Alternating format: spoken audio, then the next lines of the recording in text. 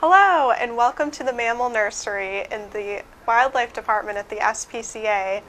Every year we get hundreds of baby cottontail rabbits and baby squirrels that come through our wildlife hospital. Today we're going to go over some of the basics of what you can do if you find rabbits in your yard. Cottontail rabbits are oftentimes found in people's yards as they are an edge species, which means they like freshly cut lawns with a little bit of woodland nearby. So anyone's yard with gardens or woods nearby are perfect habitats for a mother rabbit to have her babies. So when you do find a rabbit nest, oftentimes you're going to see some dried grass and fur from the rabbit, and it'll be just in about a dinner-sized plate area.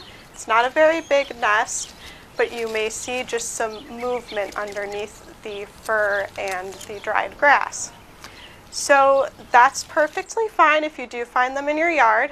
If you do have dogs that use the yard, you can either keep them on a leash for the time that the rabbits are growing up in the nest. It's usually only about 3.5 weeks from the time that the rabbits are born to the time that they're out on their own and able to fend for themselves.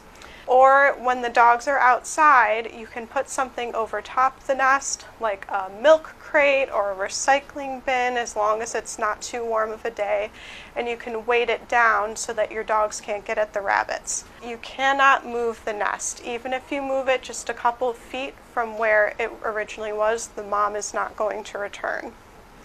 So the mother rabbit is only going to come to the nest twice a day.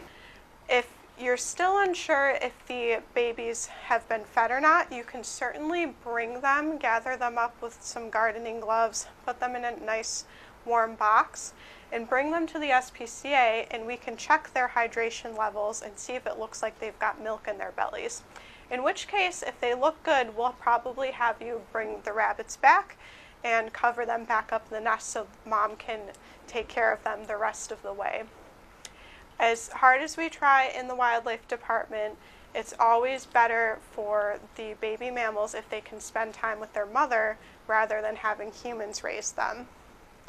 So when the rabbits are here, we'll stabilize them, we'll make sure they're well hydrated, and then we try to get them into our own wildlife foster care program, where we have volunteers that will actually take a nest of bunnies, up to 5 or 6, and they'll take them into their own home and they'll feed them twice a day until they're ready for release.